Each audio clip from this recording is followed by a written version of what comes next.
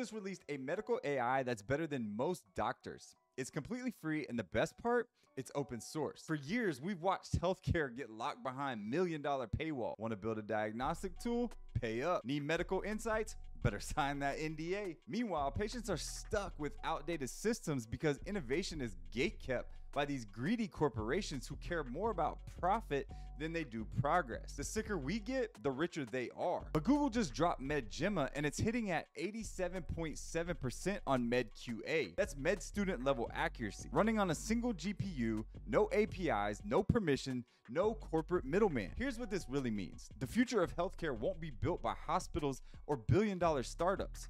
It'll be built by developers with laptops and the courage to solve real problems. Open source doesn't just level the playing field, it destroys it. So if you're still waiting for permission to innovate in the healthcare space, you're already behind. The tools are here, the data is accessible. The only question is, what are you going to build?